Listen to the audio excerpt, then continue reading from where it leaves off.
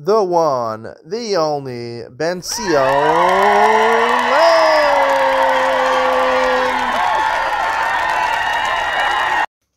Good afternoon and welcome to Shulchan Aruch Yovi Table Enables. I'm back. Took a couple of days break. Monday and Tuesday was fast day and Purim. And Sunday I was busy. So I realized, Shulchan Aruch Yomi is not like Mishnah Yomi and Daf Yomi where there's a cycle. I gotta keep with the cycle. Even though no one's watching my videos, so I really don't have to keep with the cycle. But technically, I want to keep up with the cycle in case one day people start to wake up from their daydreams and realize reality has been sealing is the best Maggid Shir by far in the entire world. Not even close. Like it's not even like a number two, even like within 100 miles of me. That's true. I know it to be true. I watch other people's shir. Come on. There's no one even from a rabbinic perspective who speaks as clearly and concisely and to the point as me. Combine that with entertainment value and the idea of me being a contemporary knowledge, integrated, and personal anecdotes. So you're not going to find a Maggid Shir quite like me. You could try, Plus, I give 6 shiurim on average a day. I don't think people give more than 1 shir a day, maybe twice a week. Sometimes big Rabbanim give a shir. So it's unlike, but the Shulchan Aruch Yomi, it's my own cycle. So I've been vigilant to keep it up until this week. This is the first time I broke bath. Now, obviously, if you, get in the habit of skipping days, then it's going to fall apart. But I felt justified this week. So try to do 2 shiurim this week. Reish Ted Zion, 216, 217. Let's start. Reish Ted Zion, Dinei Birchas Harayach. We finished talking about Birchas on foods. Let's talk about making bracha on smells. Interesting halachas here. It's not really halachas people think about so much, but it really actually should apply a lot more than the common minhag is to be so makbid on this. Aleph, Asr lahanos mereach tov ashivar kodim shiariach. You're not allowed to benefit from a good smell until you make a bracha. Before you smell. And if you smelled it already and you want to continue smelling, you have to make a bracha. The Gemara says there's no bracha achrona.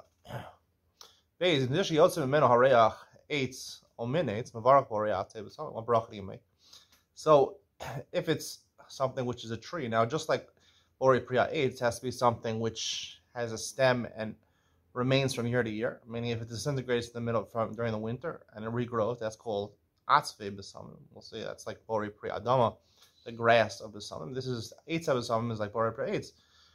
So if it comes from the tree, even if it's not smelling the actual wood, you're smelling the thing that comes from the tree. Bori, except it's of a fruit, we'll see. You say Bori Atzvei B'Samim. Then you say the wood that has a good scent. And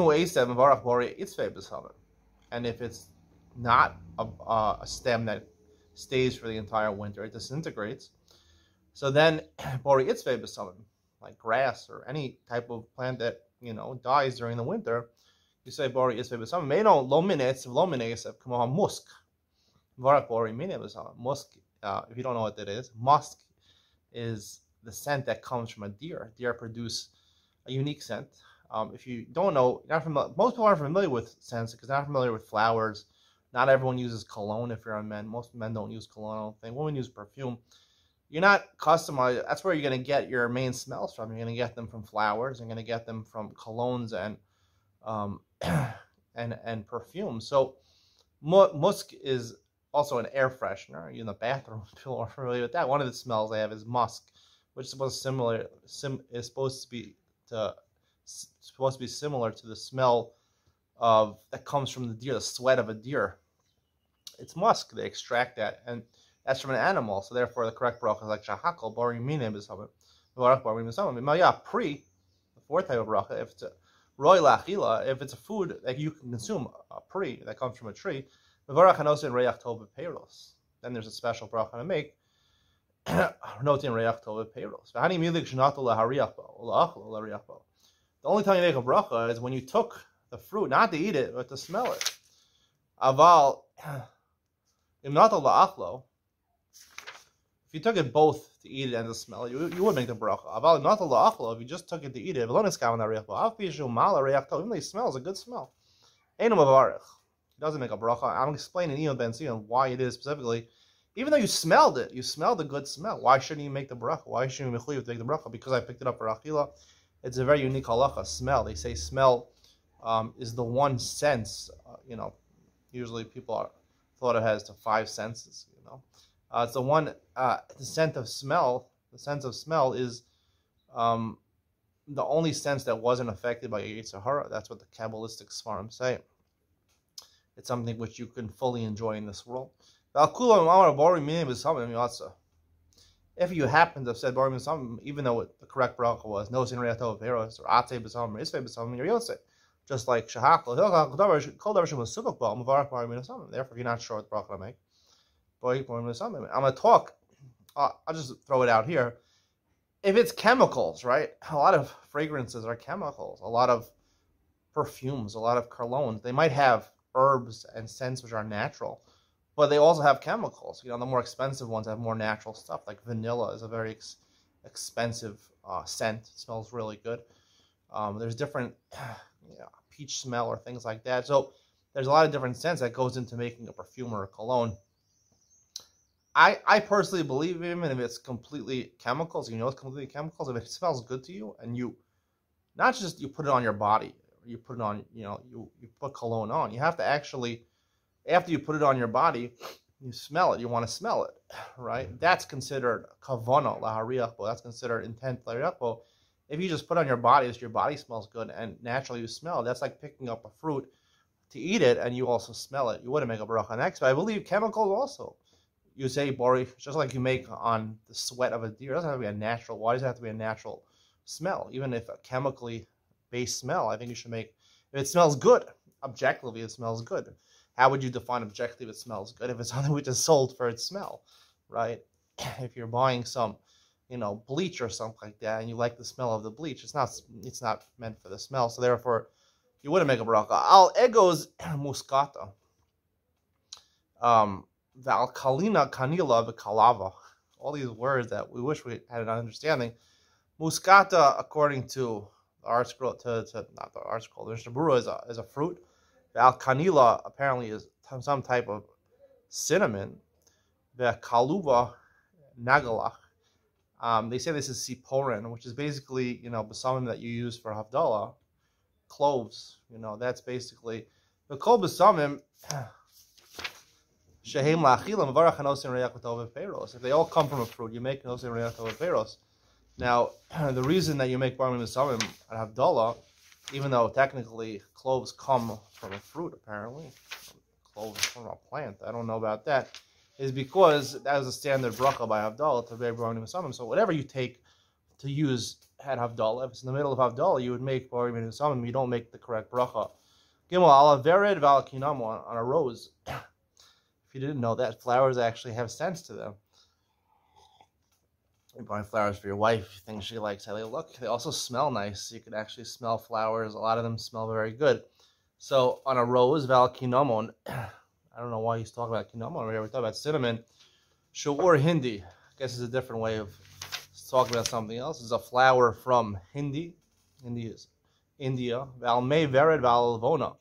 Let's say you have, even if it's a liquid that's composed of, like we talk about, you have a perfume, they put in rose petals in there, they distill it in there, about Levona.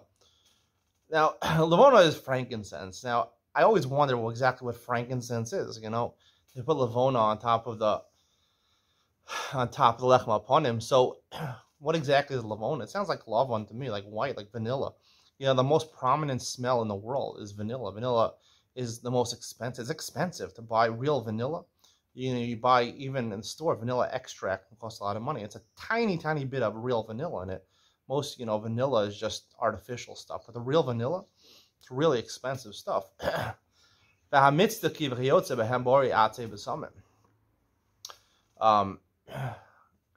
Again, these come from plants. Vanilla is a plant. I don't exactly know what mitzdachi is. According to the Mishnah Berurah, min eitches rashal and osen reach tov. It's a type of branch that has a very good smell. Again, these all come from plants which do not disintegrate during the winter. So the correct bracha is Atzei B'Samim. Dalet al Shemen ar Farsimon, Mevorech Borei Shemen Ariv. This is actually a fifth bracha, specifically for Shemen ar Farsimon. Now, what is Shemen ar Farsimon? No one knows exactly what this is. For someone, sounds like persimmon, right? That's how I would translate in English. Persimmon, the oil that comes from persimmon, which is a fruit. Mevorech Borei Shemen Ariv. However, it's unique Shemen. I don't know. I would like to say for someone is aloe vera oil. That's maybe the best oil you're gonna find. So aloe vera oil perhaps is the bracha borei shemen ariv, but I'm not sure about this. So if you have aloe vera oil and you're taking it, you're putting yourself to smell, right? Not because you want your skin to be soft. So then the correct bracha, only in that instance, you make a bracha of probably borei shemen, because I'm not sure. Hey, shemen zayis. Olive oil, shekadsha otachana, shechazar reicha nodif. If you have oil which comes from olive oil, and you ground it up, right? And now it smells very good. It actually smells good. It has to smell good. And probably olive oil does not generally smell good unless you have extra virgin olive oil that's really crushed up very much. Then you want to make borei b'samim because olives grow on a tree. Vav shemen shebismo k'mo shemen hamishcha. Let's say you actually, this is talking about when they make perfumes, they make colognes, they take oils and they take different fragrances and they burn them. I don't know exactly how they make fragrances. They distill them, they burn them, they mix them in, they heat it up together so it gets sort of the fragrance. So therefore, you also have a liquid, and you have some fragrance which comes from atzei b'samim or isvei b'samim. So therefore, just like by soup, right? If you cook vegetables in water, and then you take out the vegetables, you make on the soup borei pri adama. So here also, you make borei atzei b'samim. Isvei b'samim, there's grass. Mevorach isvei b'samim. V'im hayubo, it depends what the main smell is, right? What the smell. V'im hayu tam ke'ikar, right? It has to be recognizable. By food, it's 1/60th. By smell, you just have to be able to smell it. Let's say it has both besamim like musk, right, from a deer, and it has from trees. The correct bracha is borei besamim, because that's the more general bracha. Let's say you filtered it and you took out the samim. Yesh omrim shavarach borei shemen ariv. Yesh omrim she'enu mavarach alav klal. Dahavi reach she'en lo ikar. Now, apparently, I didn't read this line. I read this line before, but I didn't realize what he was saying. So, in the first half of this halach, it's talking about where he kept the fragrance in there. He kept the rose, or he kept the vanilla in there. So the vanilla is in there. So then the correct bracha is isvei b'samim, atzei b'samim, whatever is in there.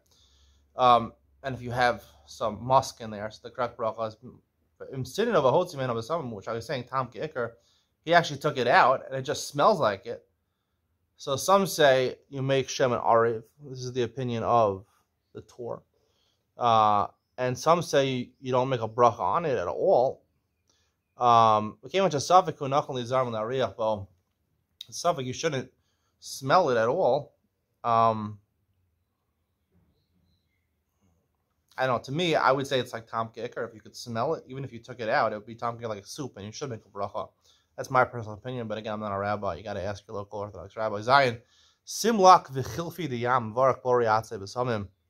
What are these things? On both of these things, you make atzei b'samim. Simlak yesh mefarshim rosemary. This is actually very common. A lot of Sfarim use rosemary. Rosemary is a type of it's a type of piece of wood that has some leaves on it, rosemary. But some people put it to cook. V'yesh mefarshim jasmine. V'yesh mefarshim shu esav sheyesh lo shalosh shuro shel alan zu l'malam yizu. B'chol shura shalosh alan sounds like 9 leaves, 3. It's like a hadas. V'chilfei diyamo hu shibolas nerd shekorin ishbik. I don't know. The Gemara says chilfei diyam actually is a type of hadas. It's a type of hadas. There's hadas shota that grows 3 leaves in each in a circle right next to each other, and 3 leaves hadas shota.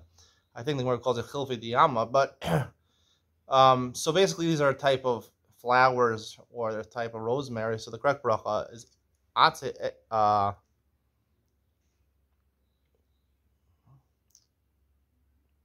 B'samim, right? So the correct bracha on these two things, jasmine and rosemary, is Atzei B'samim, because they have a woody stem. Chet Sigli V'hem Vilush Bori Itzvei B'samim. Sigli. Okay, let's look. Hey, mida dudaim haniskar mikra. So I don't know. Dudaim, I thought were jasmine. I thought that's why article translated jasmine. We just talked about jasmine. So I don't know. Maybe there's tulips or something like that. All the flowers, are probably itzvei b'samim. If you take a flower and you smell it, whether you smell a tulip, whether you smell a dahlia, whether you smell carnation, whether you smell, there's so many flowers. Rose, whether you smell calla lily, all the good flowers out there. Peony, whatever you pronounce it. So the correct bracha. If you don't know about flowers, it's very sad, because you got to know about flowers. If you're a man, a real man, two things make a real man. If you know your flowers and you know your spirits. If you know spirits and you know flowers, you know how to mix drinks, and you know how to arrange flowers and pick out nice flowers and arrange nice flowers, you're a cut above everybody, every other man. And you'll know how to, being a man is being able to win over a woman. You know those two things? There's no man that can compete with you. Sigli v'hem vilish bori yitzei b'samim. Again, it's probably a type of flower. Ted nargis v'hu chavatzelet. Chavatzelet is another way of saying a rose. There's different roses. There's red roses. There's white roses. Pink roses. Chavatzelet hasharon. It says in Shir Hashir. Meyesh omrim shu liriu. Im gadol bagina. So this is an interesting halach. If it grows in the garden, mavarech bori yitzei b'samim. If it's a rose that grows in the garden, you make atzei b'samim. Gadol b'sadeh mavarech bori yitzvei b'samim. The reason there's a difference between where it is grown, if it's grown in your personal garden, and if it's grown in the wild, if it grows in your garden, you water it. So therefore, even during the winter, it won't disintegrate. However, if it grows in the wild, it'll disintegrate during the winter, and therefore the correct bracha itzvei b'samim. You're the fun of atzei b'samim, itzvei b'samim, mini b'samim. You have all three types. You're supposed to make all three brachas. If you took any one of them and says mini b'samim, you're yotze.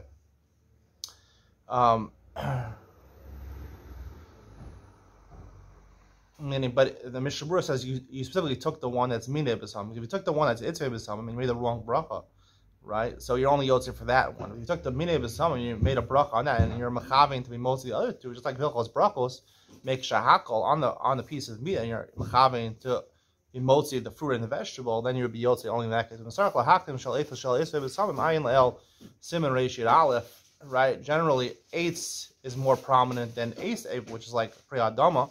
It's a more particular bracha, because every eighth comes from, right, the grass, which grows into a woody stem. So which one comes first? You have two of them. Which one comes first? So the general halacha is the chaviv come first. Whichever one is more dear to you, more precious, you like better. And if they're the same, then generally we give precedence to the atzei b'samim.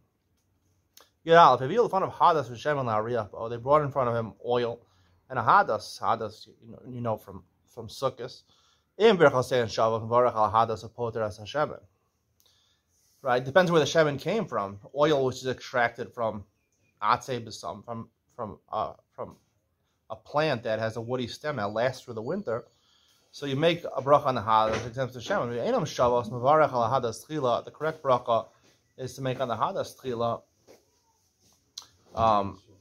because the hadas is considered more prominent.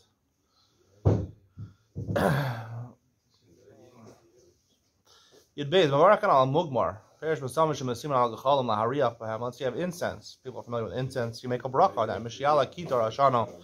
The correct bracha to make on incense is, I believe, Bori Mine B'samim. You're supposed to make a bracha right when you light it, when the smoke starts to come up, before you actually smell it, because it's supposed to be over Las Yasam, just like you make a bracha on a fruit before you eat it. Here, do also. You shouldn't make a bracha before you start to burn it. It has to be once you burn it and the smoke starts to come up. If the mugmar, the incense, actually comes, I was talking about a case where it came from something that was, either chemicals or it came from something which wasn't from the ground. But if it came from a woody stem, You say atze b'samim hushal esa bori itzvei b'samim hushal sharmin and bori mina b'samim. Again, because wherever it comes from, even though it's not the actual thing, it's just you burnt it and now it smells like that, which I believe is the same thing as Tom Geikar, right? If you have chemicals, or even you put it in, you made a concoction and then you took it out, I believe the correct bracha is that bracha. There's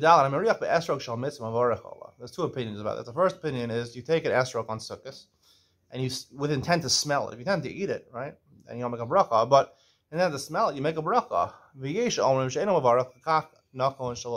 Some say it's based on the Gemara in Sukkah. The Gemara says that really an esrog is made not for reach, not to smell. A hadas is normally made to smell, but an esrog is made to eat.